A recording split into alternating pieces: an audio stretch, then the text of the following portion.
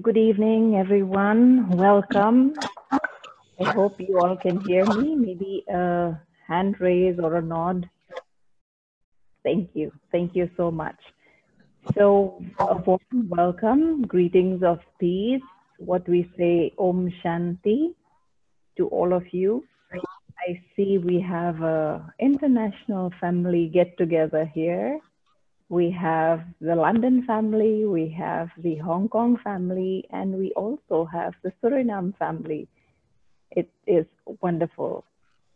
And I would like to also welcome Brother Charlie. Welcome, brother. Thank you so much for giving us time today. A little bit about Brother Charlie. He has been the national coordinator of Australia. We have about 40 centers in Australia, and he has also the experience of more than 40 years in knowledge. He talks in for seminars, conferences, workshops on various topics. And today we have Brother Charlie sharing on how to create healthy relationships. Before I hand over to Brother Charlie, I would like to say, in case we get cut off, do rejoin on the same link. I have also posted the link. We are on YouTube Live. So just in case, before you get cut off, in case, sometimes the internet is not very helpful. So kindly just copy paste the link that I posted on the chat section. If you just click where the chat is, there is a link there that I have posted. So just in case you get cut off and are not able to join into Zoom, the same account again, you can watch through YouTube, or in case if you would like to replay it also and take down some notes, that will be the link. Also, please feel free to ask questions. Drop your questions at the chat box, and before we end the session, we will ask Brother Charlie to answer them. Thank you so much. Brother Charlie, over to you now.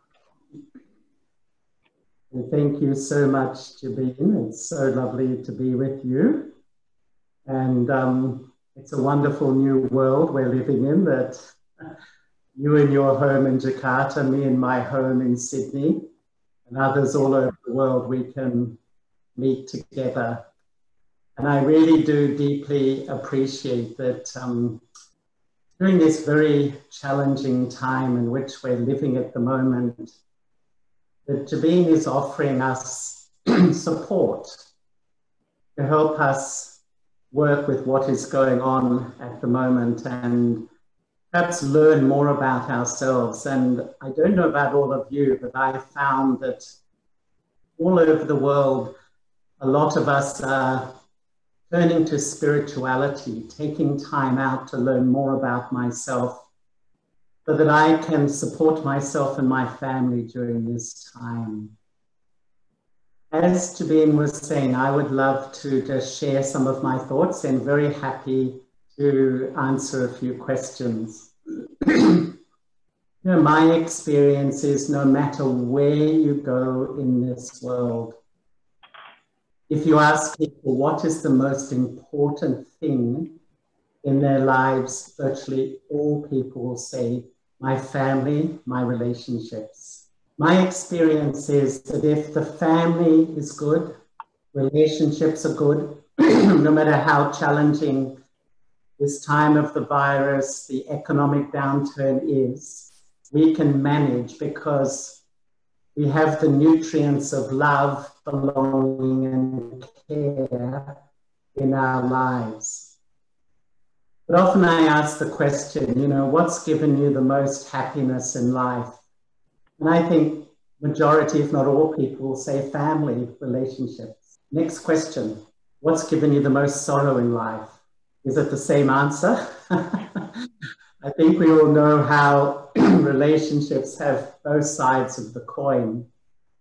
And yet my experience, and I'm not a psychologist, I'm not a counselor, but I've been teaching meditation for many, many years. And that means that I listen to a lot of people. I think relationships are becoming harder and harder for most people. And for the first time in human history, we are watching the breakdown of the family. In many countries, less than 50% of people live in a traditional family, which is like the support unit from my heart, that unit that gives me belonging and care and love. Not only that, that we're living at a time where there's many mental health issues. Now, they've always been there, but I think more and more, and there's many reasons for that. But I would say from a spiritual perspective, the main reason for mental health issues is a lack of true love in this life or a lack of true love in a past life. Not only is there the family breakdown or mental health challenges at the moment, the paradox is we live in these huge cities with millions and millions of people, but how many of us feel lonely? We don't feel connected really in a true sense to others. And I have a close friend who's a management consultant. And he works for a lot of the Fortune 500 companies. And you know, he often has said to me that the biggest cost to industry worldwide is conflict. There's so much conflict in our world. And if I look at what's the most important thing in my life, I would say the experience of love. And I'm sure all of you are the same. And my experience is when the heart feels nurtured with that true quality of love, I notice I feel very relaxed. You notice that you feel very easy about yourself. You feel calm and definitely more generous and compassionate towards those around us. To me, in life, the most powerful thing is a loving heart. My observation, a loving heart breaks down barriers between people. A loving heart fills empty hearts. A loving heart heals hearts in pain. And as we all know, a loving heart can touch places and people when they're in a really down state, they've lost hope. A loving heart can work magic. But on the other side of the coin, if the heart lacks love, the mind can never rest. You know, the agitated mind, something is missing. It's always searching and seeking. I honestly feel a lot of us yearn for a quality of peace, but we only find it when I feel deeply secure. When I feel loved, I feel, I'm home. This is where I belong. I feel comfortable. But, you know, the first need in life is love. The first desire is love. And if that desire isn't fulfilled, my observation is that millions of desires emerge. The desire for material things, the desire for power, the desire for control, the desire for respect. All these desires often emerge when the first desire, the first need in life, which is to experience quality love, hasn't really been felt. And if I was to ask all of you, you know, what are the signs of healthy relationships? We all know, actually, all of us on this webinar, we're all experts in relationships. We've had a lifetime. And we would all say, I think, that the signs of healthy relationships are when we're loving, we give regard, we're kind, we're forgiving, we're generous, we're honest. There's a whole long shopping list of things. But what are the signs of unhealthy relationships? We all know those too. You know, to be controlling. You know, that control, often from the mind, you have to behave in the way I want. That abusive nature, and that abuse may not be even verbal, but it can be very subtle in many ways. Manipulation, dishonesty, disrespect, criticism. There's a whole shopping list of unhealthy signs of relationships too. But because this is a spiritual webinar, what I'm really interested in is spirituality is all about learning about me. So what are the signs in me that contribute to unhealthy relationships? How can I know when I'm actually contributing to relationships that make them difficult? And I would say a few of the attitudes. When I always feel you are the problem. When I find myself constantly blaming others for how I feel. When I have unrealistic expectations, and often we have these very, very unrealistic expectations of how others should be. And I've noticed that those people who have unrealistic expectations are permanently disappointed. No one can live up to their expectations. And other signs of unhealthy relationships, I'm often feeling irritated, annoyed, frustrated. I hold grudges, I can't forgive.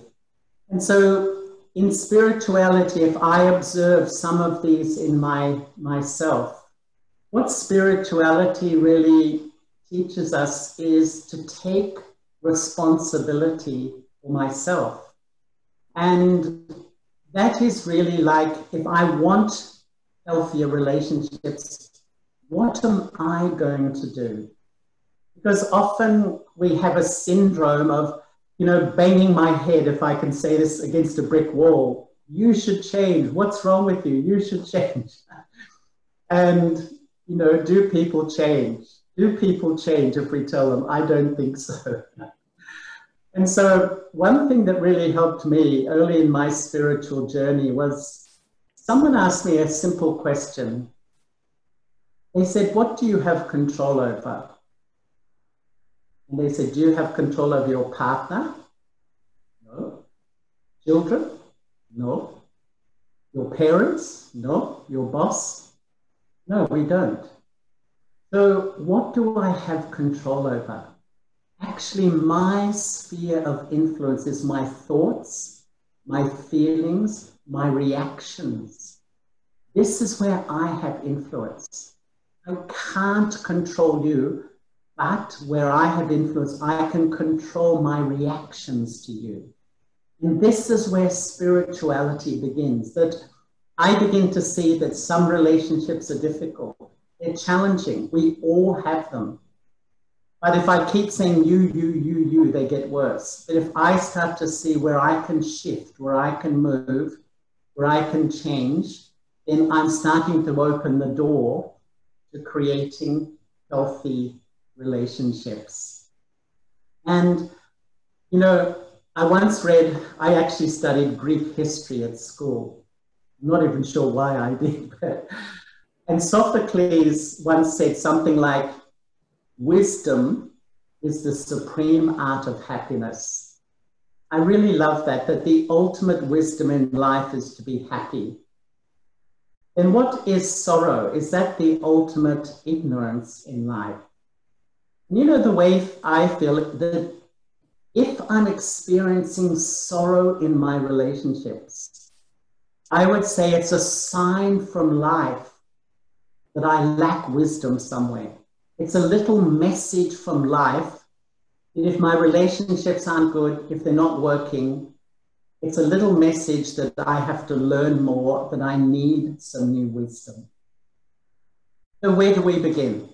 And there's probably 3 wisdoms that all of us need for a quality life. And I would say that the first wisdom, as we know, is my intellectual ability, my IQ. And this is the wisdom we all develop in life. We go to university, we develop a career, we make money, we do this, we do that.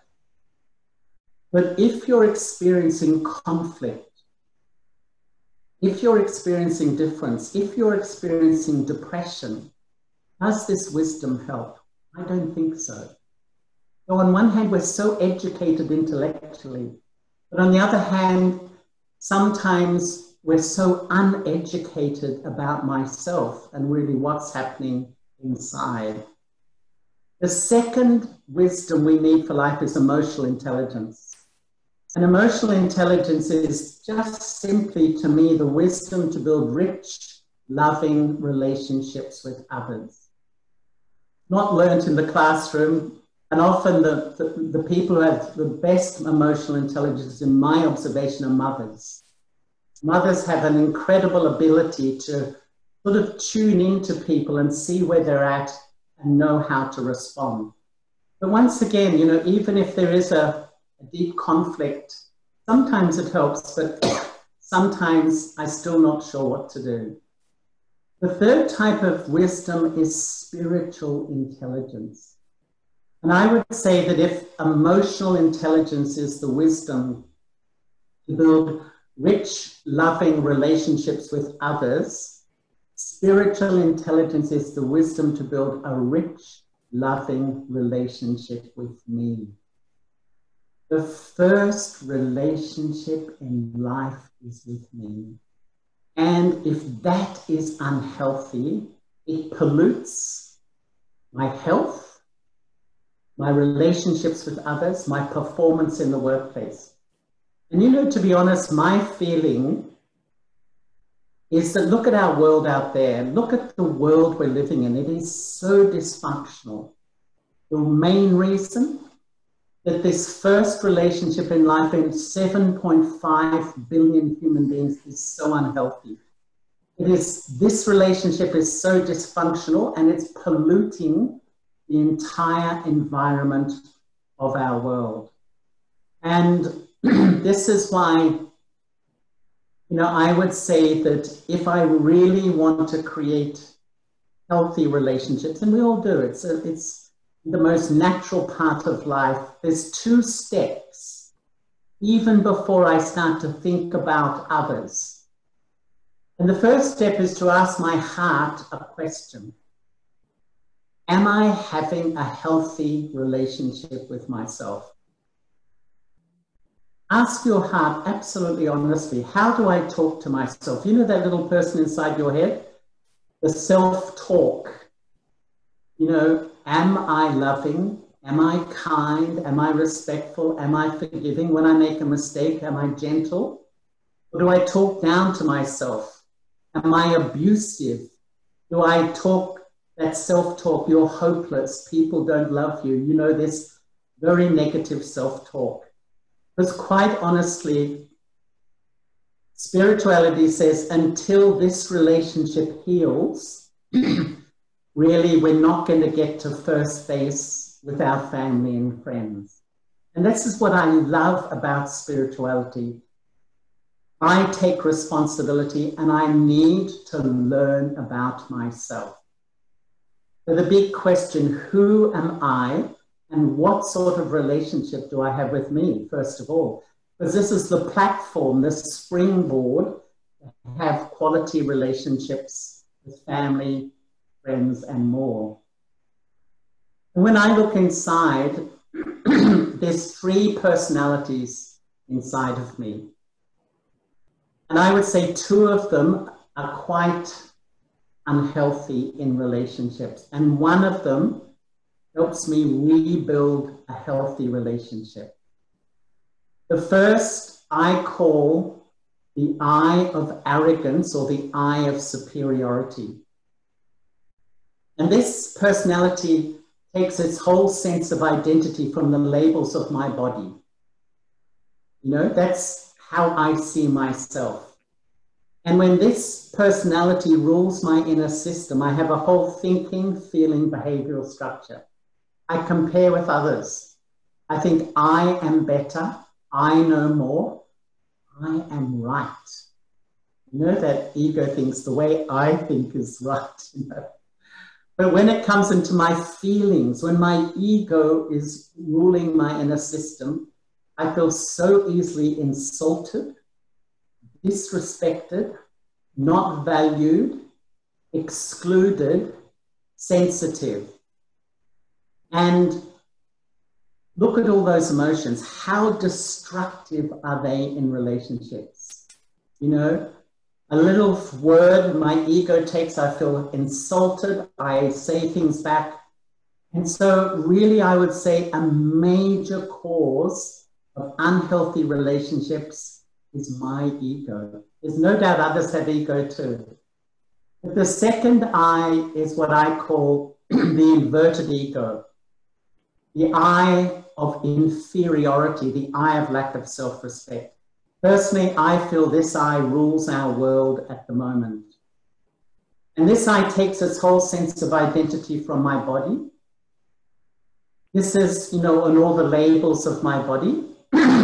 Mahatma Gandhi once said, labels are for jars, they're not for people. We often put them on people. And this I has this whole thinking, feeling, behavioral structure. I compare and I think others are better, others know more, others don't love me, others don't value me, others don't respect me. And when it comes into my feelings, when I'm under the influence of my lack of self-esteem, I feel hopeless, I feel inadequate, I feel unworthy, and I would say depressed. In psychology, depression is a sadness that my dream in life to be loved and valued hasn't happened. But in spirituality, depression is like a mourning for the loss of my true identity. And so when my lack of self-respect is strong, it's like I'm wearing glasses that put a filter on life. And I feel people talk down to me. People don't respect me. No one respects me. But actually, it's me not respecting myself. My lack of self-respect is deceiving me. And when my mind, my heart is ruled by my ego and lack of self-respect, up, down, massive mood swings. Spirituality says, develop a relationship with the original I. Who am I? And this is the deep research of a spiritual person. We all know I'm a soul. The soul is a wonder. It's just a point. In mathematics, a point exists, but it has no length, breadth, or width. The soul is incredibly subtle. And it sits actually in the front of the brain around the pituitary gland. I am the soul. I'm not even male or female, let alone a religion or a culture. That is all just the labels of the temporary self. And actually, when I start to have a relationship with myself as a soul, I rebuild this first relationship. I begin to heal this first relationship in life. My experience is it's like coming home to a place where you really belong inside. And you take the pressure off yourself to look good, to impress people. You begin to accept yourself as you are. And really the first step in healthy relationships is to rebuild the relationship with me. This is the first step of spirituality. The second step, I would say, is experiencing true love, a quality of love. And there's three sources of love in life: myself, God, and my family and friends. For most of us, the relationship with me is not that healthy, unfortunately.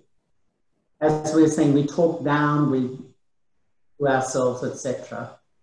The relationship with God, we may have faith in God, but I'm not sure we really taste a real sense of love and genuine belonging. So my one source of love is my family and friends. And so if there's a loss, a death in the family, if there's a separation or a conflict or a falling out, my whole life goes into chaos. What is spirituality? As I was saying, the first step is to build a loving relationship with myself as the eternal soul. And secondly, a loving relationship with God. And I began my meditation journey, well, it's 45 years ago now. And I was wandering, traveling the world at the time, and I lived in all sorts of religious communities. And I settled in London. I was living in London. And I was really wanting to learn how to change my thinking.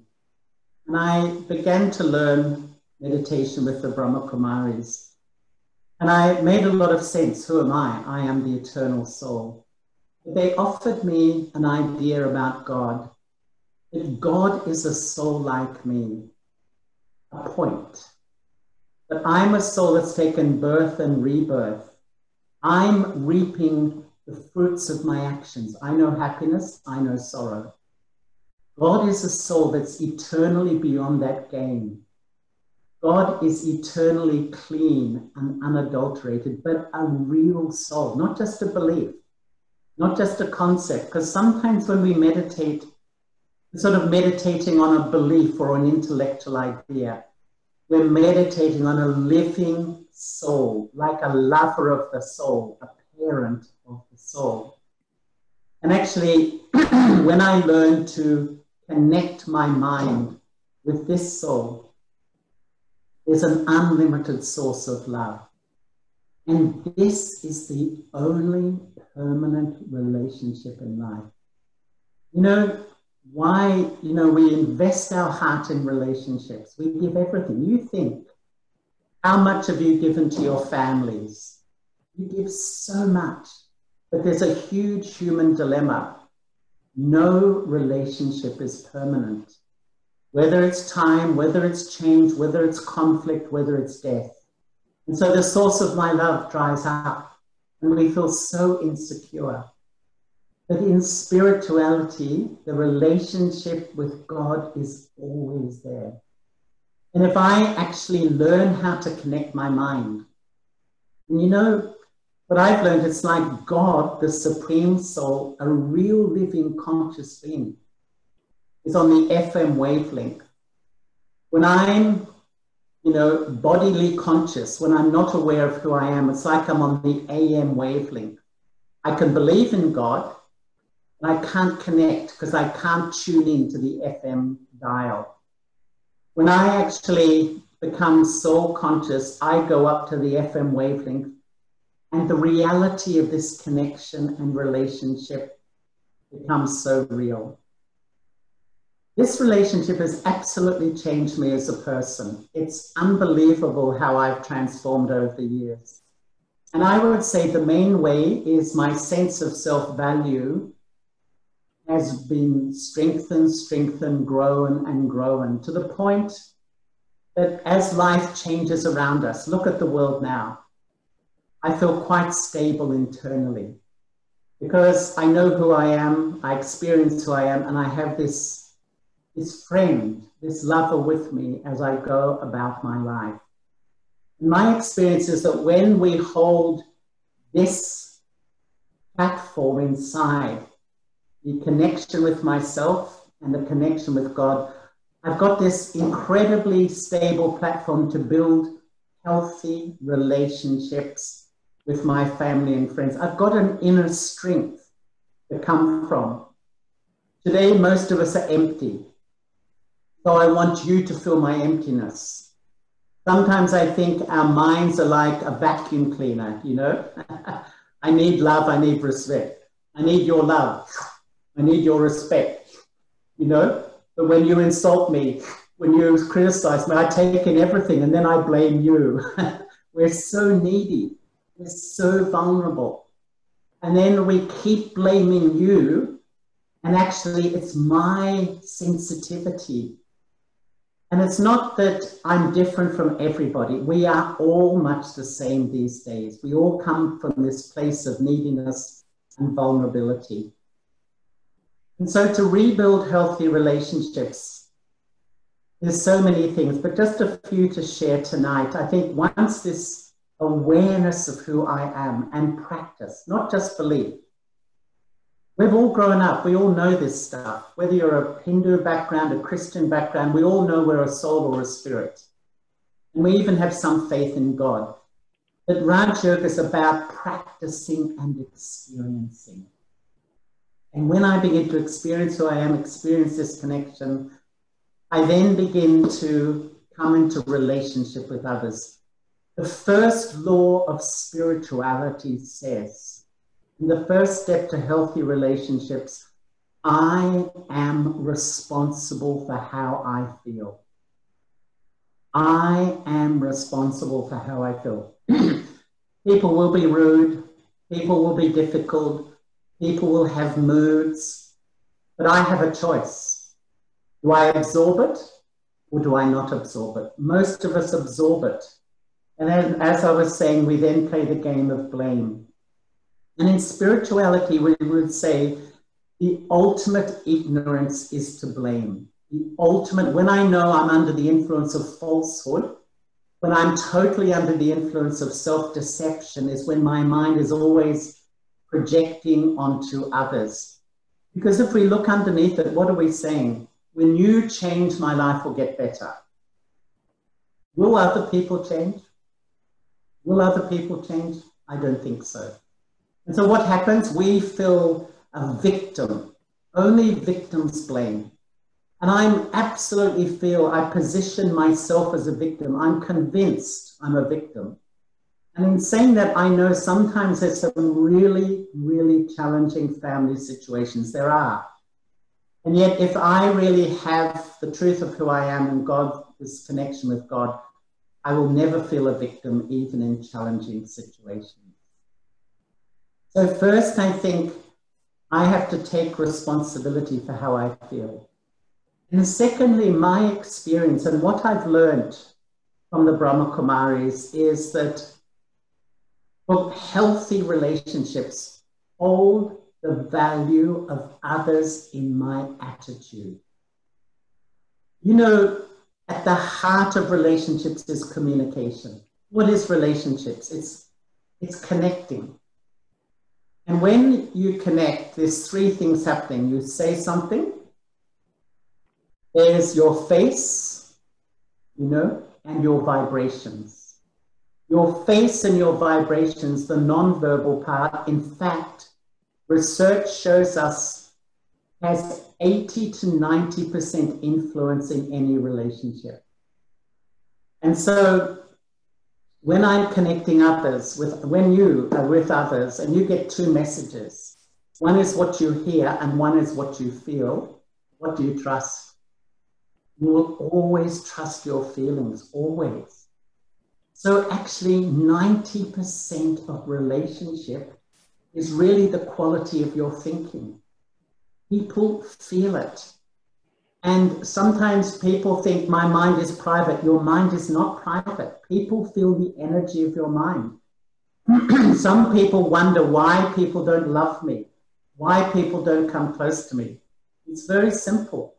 When I hold critical feelings, or when you come in front of me and I'm remembering what you said or did last week, so I'm saying, oh, lovely to see you. And in my mind, I'm thinking, last week you said this to me.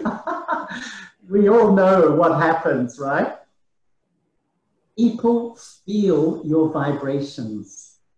And this is my experience that when you meditate, it's like you're connecting. If you connect to the past, if you connect to difficult relationships, low vibration in your mind. If you connect to God, very high vibration, and you spread that perfume in the atmosphere, people will love you. People will want to come close to you. It is that simple. If I'm creating critical, negative thinking, people won't come close to me. And so I would really suggest that if I really want to improve relationships, observe my attitude. There's 3 steps. There's awareness, attitude, atmosphere. I call them the 3 A's. When you're aware of yourself and God, your attitude propels that vibration and creates a sweet atmosphere. All of you know there's some people you meet that you really love to be with. There's a feeling about them that makes you feel comfortable, makes you feel secure. You can be who you want to be. Sometimes we're around some people we feel uncomfortable. I feel I have to suppress my true personality because there's some vibration of expectation. The third thing I would say that really helps healthy relationships is to be humble. And I would say, as much as I'm humble, others will respect me. As much as I'm humble, I will be loving and others will love me. And quite honestly, as much as I'm humble, life becomes easy. There is a huge relationship between love and ego. And fundamentally, it is the more ego, the less lovable I am. You think, often when people are old, really old, they're very lovable, right? Or little children are very lovable because they have less ego. And in a way, the spiritual journey is learning about my ego, learning how it deceives me, and dismantling an ego I've created. The more I do, the more love comes into my life. What is the role of ego? Ego makes me feel separate. Ego makes me feel separate. When I have a lot of ego, I always feel different. I don't feel I belong. And in my head, it's a reality. And yet it's a construct because of my own body consciousness, my own ego is deceiving me at that time. And the more I practice to be a soul, the more I move into self-respect and I let go ego. Honestly, that self-respect, the expression of self-respect is humility.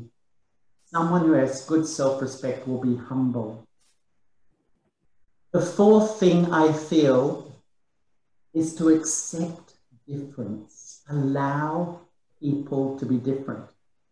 Some people say, I love you, I love you, I love you, but you have to behave in the way I like. Is that love?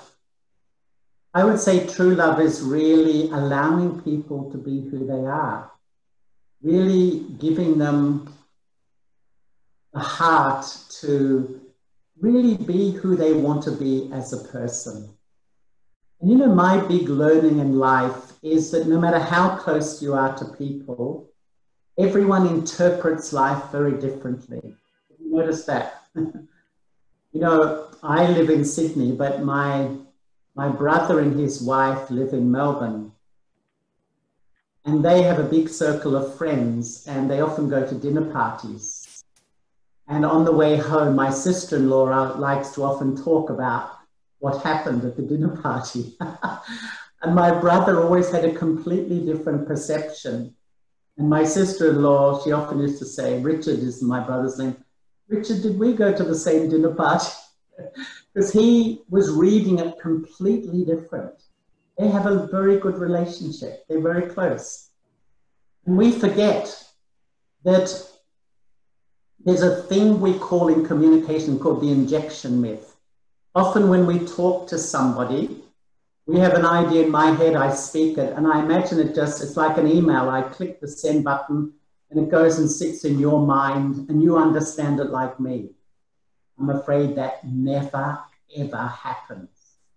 Because you interpret that according to your mood, according to your life experience, according to your culture, according to your values, according to you will twist that message, you will distort that message. And that's why sometimes, when you say something to a family member, you think so normal, and they react, they don't like it. And you think, what? It just seems so normal to me. Because we forget that every message people will distort to a certain extent. And this is why the more you give love, the more you give respect, the more you give belonging, the feelings help people stay close, even if they don't accept the message you're giving them. And in organizations, they often talk about the 4 stages of groups, and it's a little bit like families in a sense too. There's forming, storming, norming, and performing. And when we come together with friends, we meet people. That's forming, and it's a bit superficial because we don't know each other well. The second step is storming. Differences will emerge. It's absolutely normal. People are different. It's absolutely normal.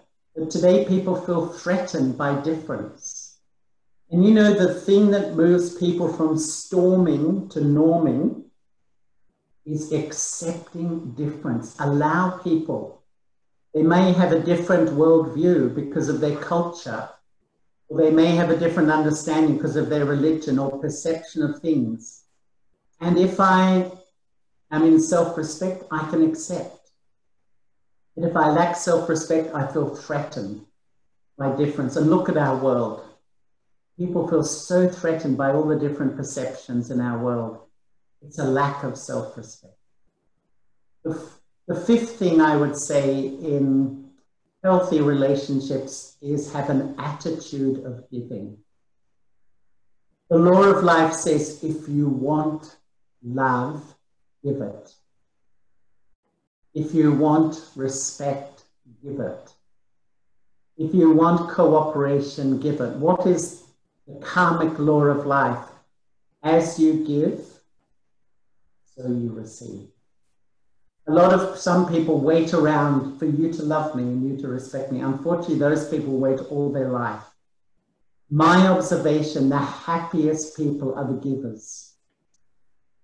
Always giving. I think many of you know Daddy Genki, who was the head of the Brahma Kumaris, who just died a month ago. You know, I knew her for 45 years. I traveled extensively with her. She was amazing. She had such a love for God, you can't believe. And her whole 24 hours a day, 7 days a week was giving, giving, giving, giving. It's a beautiful life. And you know, the more you give, the less you take sorrow, take disrespect, etc. The next thing for healthy relationships, I would say, is let go, let go, and let go more. And what I mean by that is things happen, people do things which aren't good. But I've seen that if we can't forgive, we hold on to things all my life. Who suffers? I suffer. I punish myself. And a wise person will forgive and move on. But some people feel, well, if I forgive, it's like saying to somebody, what you did was okay, when I don't think it was okay. Personally, I feel it's possible to say, I don't agree with what happened. It's not my values, it's not my principles. But for my peace, I'm going to let it go and move on. The greatest act of spirituality is to forgive, let go, and move on.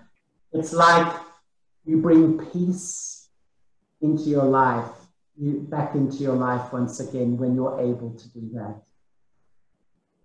And just finally, and maybe if there's any questions, maybe Jabin, if you are reading anything in the chat box, if anyone wants to ask, maybe you can ask on their behalf. But, you know, what I've really learned a lot is that I'm a soul.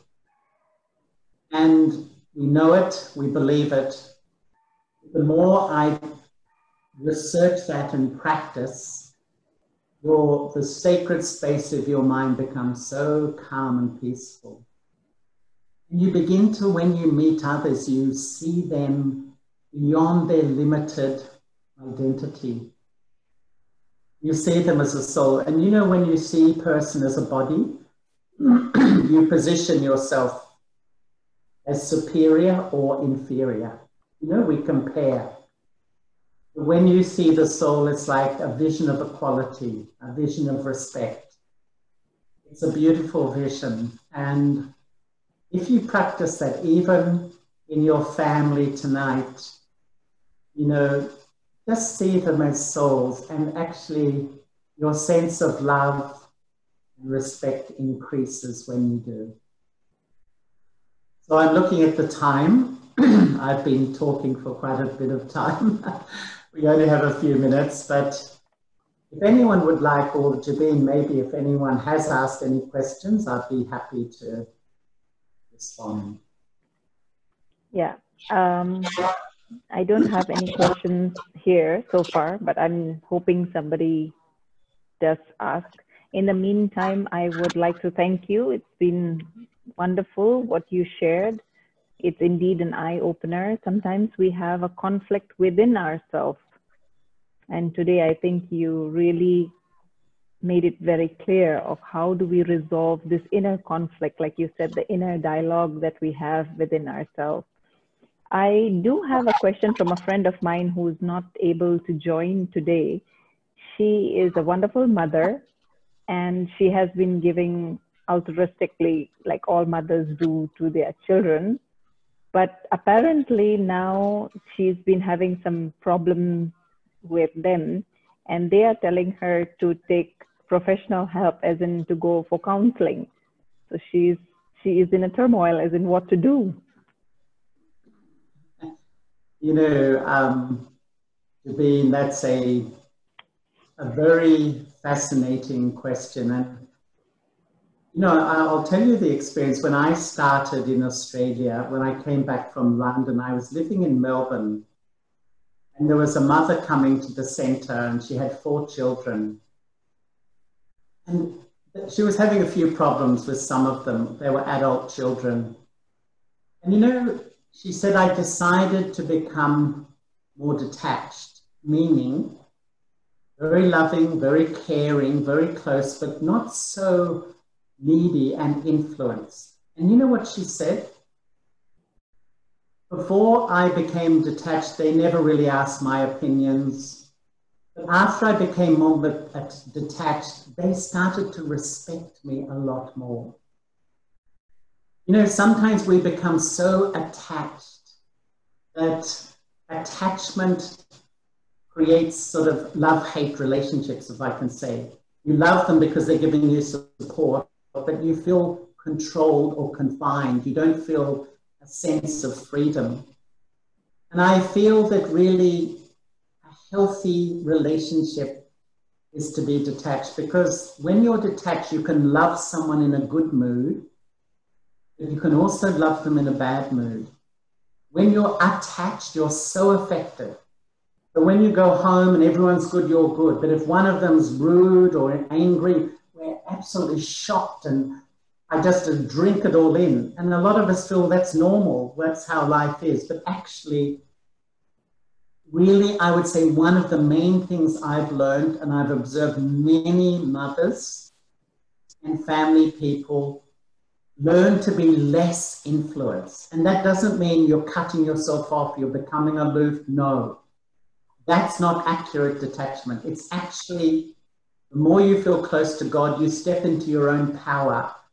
And so when they're rude to you or they're disrespectful to you, you don't take it so personally.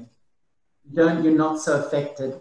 And the paradox is, the more detached you become, the more people love and respect you. The more attached, they will misuse you, they will look down at you, and often disrespect you. And I would say I was talking mainly about ego today. Attachment has a devastating effect on quality relationships. And we often think, well, isn't that what relationships are? Just dependent. No, you can actually be so close and yet not so dependent. And that's a freedom. It's almost like when you become soul-conscious, you renegotiate how to have relationships with others. And you feel, I find, even closer but less influenced. So it's not easy. These things aren't easy, but I feel because we become so dependent on those family members around us, if things change, it's like we're devastated. And I'm afraid so many people are so devastated in their life because they're so needy. But when you take from God, you step back into your own power and you're not as needy, and actually then it improves the relationships with the family. Thank you, brother. Let me just check if there was any.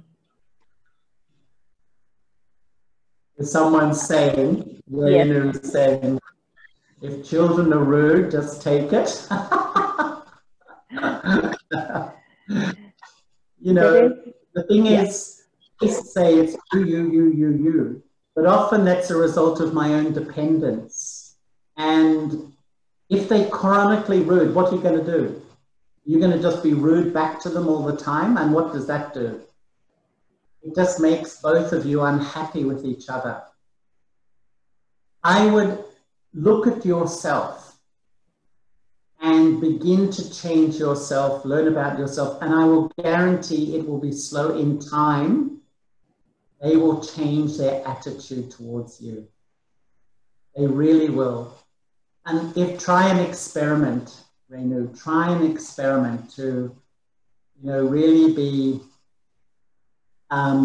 practice soul consciousness, practice the connection with the Supreme, and just observe the effect on your relationships with your children. We have some questions here. I'll read it out. Om Shanti Charlie Bai, you mentioned about giving and giving more, but we often hear I gave and gave, and after some time I had nothing more to give. What is your advice or guidance on this? A good question, because, when I give from myself, I become empty. When I'm taking from God, and really, I was talking about Daddy Jenki before. She died at 104 years old. I saw her when 102, 103. She would just give from the morning through to the night. What happens when you give accurately? You get blessings from people's hearts. When you give love, give respect, you get love, you get filled with respect. So if I'm giving from the wrong place, I feel drained, I feel empty, I feel tired, I feel worn out, fatigued. But if I really take from God, and I really feel full, and I can give and give. And the beauty of life is giving. And really, the law of life says the more you give, automatically you will receive the blessings from the hearts of people around you. That is one of the sweetest things of life. We have in Australia, we have a retreat center outside Sydney, and it's 132 acres. And every weekend, not during the lockdown, we have 100 people come to learn meditation, live in. It's a beautiful place. It's in the World Heritage List of UNESCO. And the person who runs it, she's 80 years old, Sally. She's a great grandmother. She has 5 children, 13 grandchildren. She keeps giving, and people would come just to see her. They have so much love for her. And her life is full of the blessings from the hearts of thousands of people. It's a beautiful life. Yeah. Okay. The next one is, may I please ask, relationship is about 2 people. If on our part, we are genuine in our part and we do take responsibility for our actions, but the other person is, I will love you, but you do this my way or else. How do we deal with that kind of a situation? Yes, I would say this is one of the biggest issues in life today. And it's what we call conditional love. I will love you, but you have to behave the way I like. And then I approve of you. And we feel sometimes it's a tricky situation, there's no doubt. But I find that when I have self-respect, I'm able to, manage that situation. I can manage that situation when I live according to my things and my self-respect. And I really feel that if you begin to say what you feel and say your own needs. It's okay. Because sometimes my own fear prevents me from doing that. And honestly, in relationships, sometimes we're so controlled by my fear. If I say this, what will I think? If I do this, so I just suppress myself. That makes it worse, I feel. And I feel that if you express yourself, even a different view, it should be done with love and respect. Often what happens is we build up so much, and when it comes out, explosion, and we all know the effect of that. But if I can speak with love and respect, it helps. Now, Jabeen, would you be able just to wait a sec? My battery is getting low. I just have to put in my battery. I'll be just a sec. Yes.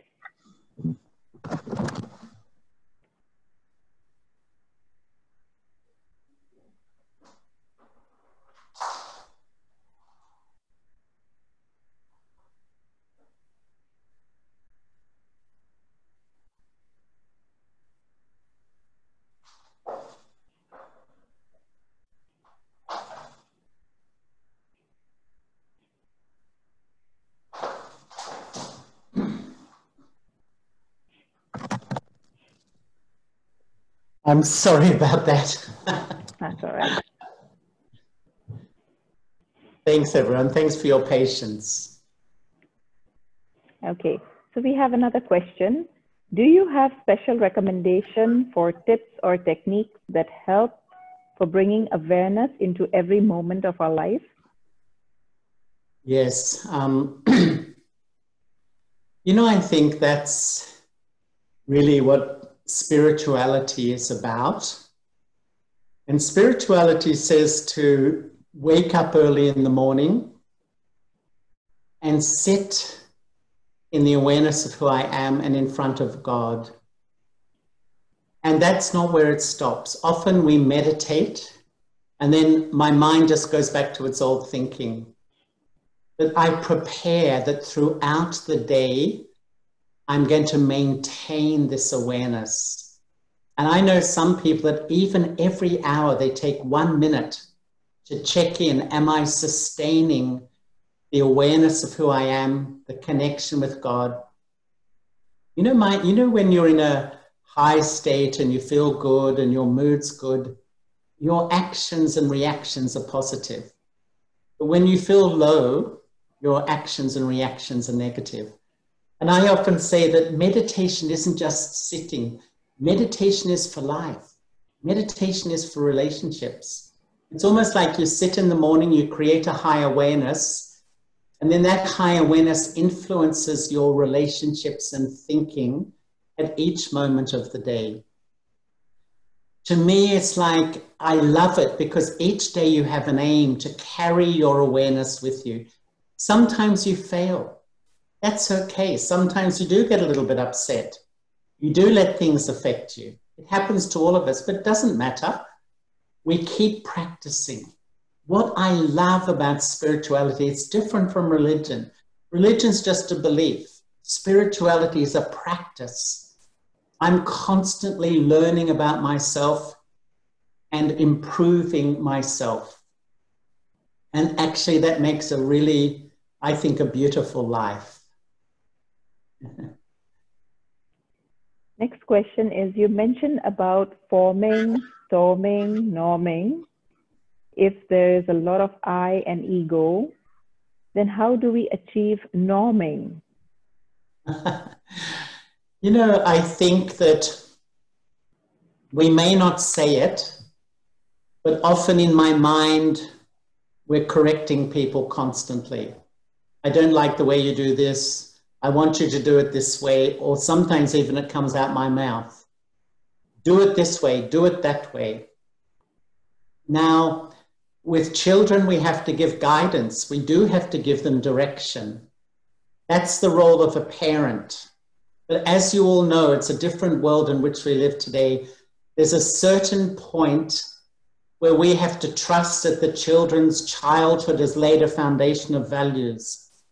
And even if they step over the line a little bit as a teenager, if we're always correcting them and disapproving of them and criticizing them, we don't realize, but sometimes they move away a little bit. Their hearts move away, or they're not honest with us.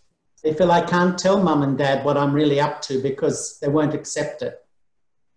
And therefore, I really do think that, you know, if we really give that, accept them as they are, true love is to accept people. And today, it's a different world in which we live. And I honestly feel the greatest gift to people is to accept them. And you know what happens? If you really fully embrace people, even if they're different, very different, when they feel that love and trust from you, they will be open with you. They will tell you the truth. And so it's a subtle thing in your attitude. But if your attitude is always critical, you know, I often think, how can I measure my ego? How much do I know what ego I have? I'd say it's mental criticism. Some people think because I'm soft and quiet, I don't have much ego. It's nothing to do with that. It's your state of mind. And if you're chronically critical in your mind of people around you, I would say that's a measure of how much ego I have. I've realized that if you want people to come close, give them love, give them respect, give them acceptance, they will come close, they will listen to you. You keep saying, do this, do this, do this, you push them away. And that's the way the world is. In the past generation, whatever mum and dad said, they just do. But it's different now. And we can't say, oh, you should be like my parents, like I was. You can't say that. It's a different world in which we live. The next question is, I'm totally cut off from some very negative people in my life, and I feel completely at peace. So am I right, what I'm doing? You know, I think sometimes, you know, everyone's situations are different. Personally, I feel you feel deep down better if you can interact with all types of people. But I must be honest that sometimes there's some poor souls, and I'm saying that with love and respect, you just have to have mercy. They just get so negative. It's their reality. They've created this reality. They just see the world in such a negative state because their self-esteem is so low. And sometimes, quite honestly, they can be high achievers in life. They make a lot of money, they're well known, and yet they're completely negative. And I've seen a lot of people have the confidence to run businesses, run organizations, be successful outside. It doesn't mean they have self-esteem, not at all. And if they don't have self-esteem, they're just always negative, and they really believe my family's no good, my wife is no good, no one's any good. Unfortunately, there are people like this. And if you can't manage it, then sometimes you have to make some distance between you and them. But my experience is the more you become strong, the more you strengthen yourself, you can manage difficult people and negative people. And we all have to in life because, as you know, 1 in 4 human beings has mental health issues. And quite frankly, I think it's even more than that. We need a lot of mercy in life today. And how can I have it? I find that when you feel close to God, you can feel a lot of mercy inside the people around you, because when people are chronically negative, they don't like themselves. I can guarantee. They might be angry, but deep down, they think I'm not a nice person. And I've seen that if you hold good feelings for them, it can have an influence on them. I can't guarantee that, but I've seen some people really change. I think what you just said is relevant to the next question, but I shall just read it out anyway in case you want to add something. You said you must let go, but when you know that the other person is wrong and continues to do wrong or behave inappropriately, How can we let go? Okay, what can you do? What can you do if they keep behaving wrongly? You know, I'm sure you've said to them, I don't agree with this behavior, but what can you do? And what happens is we disturb our mind. We become absolutely peaceless because of their behavior. And if you're living under the same roof, you've got to make a decision. Do I just make my mind chronically peaceless because of this person's behavior? Or do I actually become a little bit detached and decide, you know, each human soul has their own part. They're all playing their own part. And sometimes you have to be the observer of others' parts. There's not much you can do. And therefore, at least keep your mind healthy. And what I've seen, the more you remain healthy, it has an influence on them. And interestingly, the less you're affected by them, they begin to notice that. So when they have their moods, their tantrums, or they do things wrong, and you don't really buy into it, strangely, they see they're having less influence over you. You can begin to change them with that behavior.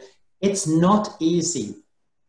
Because if I can say, underneath all of these relationships are karmic accounts. We're born into families and there's karmic stories. We're often married, and when you marry, I often think it's like an iceberg. Not that it's cold, but you know, an iceberg is 10% above the water, 90% below. So what you see is the 10%. And often what you see with your eyes is attractive, you like it, but as you get to know people, their nature, their personality, the 90% that's hidden under the iceberg starts to emerge. And then we start to say, oh, I don't know whether I like this. You know, this is the nature of relationships. And this is where really, when I begin to understand more about myself, my own weaknesses, I begin to accept others and their weaknesses too. But in saying that, it's not easy when people are chronically negative. And, you know, these days, I don't know what you feel, but sometimes if people are like that, you know, they're sad. And if they get some professional help, and that just means like counseling means talking to somebody that they can be open with. Often it's not a shame, and we should never say it's a shame. It's actually common sense.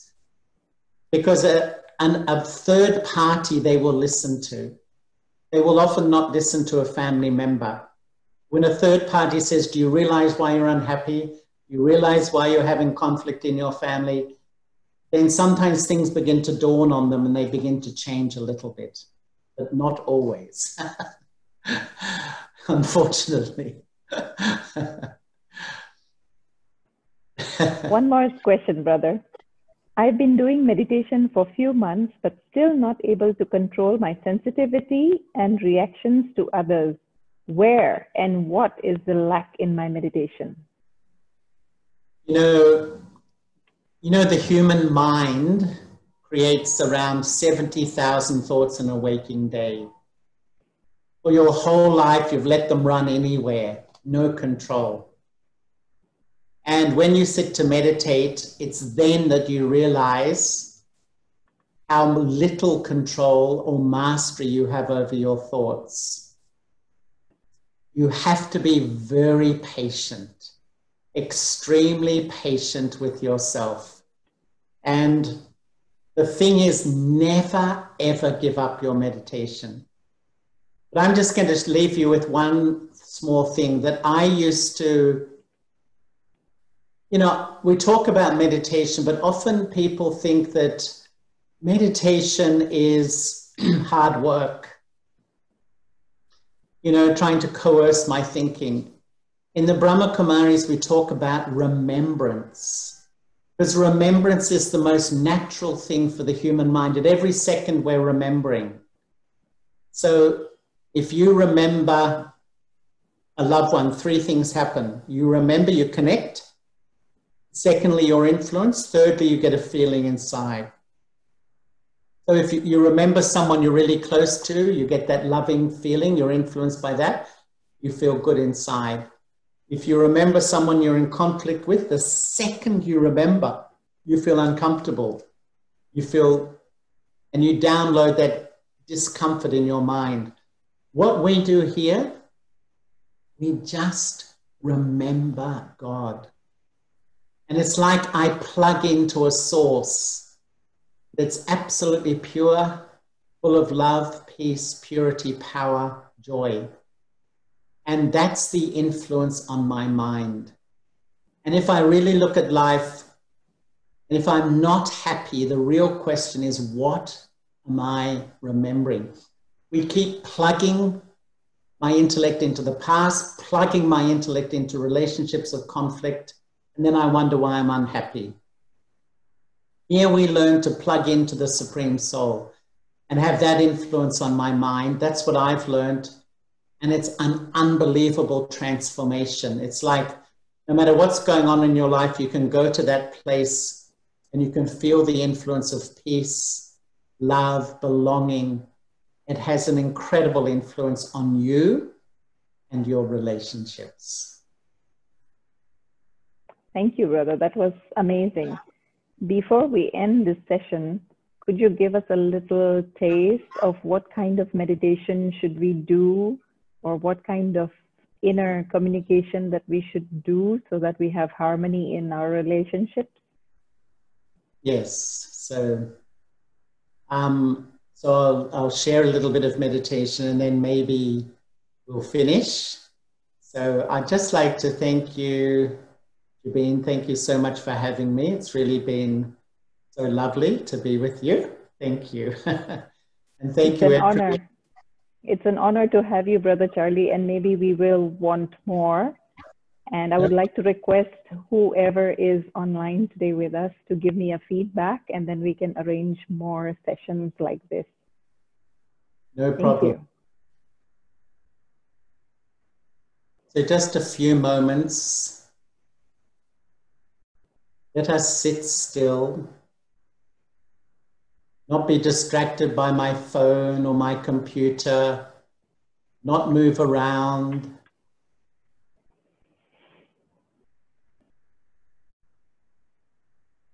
And begin my journey to healthy relationships by building a healthy relationship with myself. Just visualize yourself as a tiny spark of life energy sitting in the center of the forehead, in the front of the brain. Just feel yourself letting go all the labels of your body. Just feel yourself letting go, stepping back, withdrawing to a point in the center of your forehead. Just feel that I, the soul, sit in this forehead of this body. And in this state of self-awareness or soul consciousness, look through the eye of your mind to the one relationship that's permanent. Just visualize the Supreme Soul, a radiant jewel of light, emanating vibrations of love. Just hold that image in your mind and feel this divine love, this pure love, entering the core of your being. Just feel like you're live streaming God's love into your heart, into yourself. There is no greater power than God's love. And this love rebuilds my self-respect. And this love gives me the power to respect everyone, even those who don't respect me. We are now living in a very challenging time in the world. It's essential to rebuild my spiritual power. And that means that every day to build a structure into my life to sustain me spiritually. Every morning, wake up, sit down quietly, and start to reflect on who I am, and sit in front of the lover of the soul and allow yourself to be completely loved. Just observe how healthy you begin to feel and how you begin to treat everyone with love and respect. The more I do that, the more others will begin to treat me also with love and respect.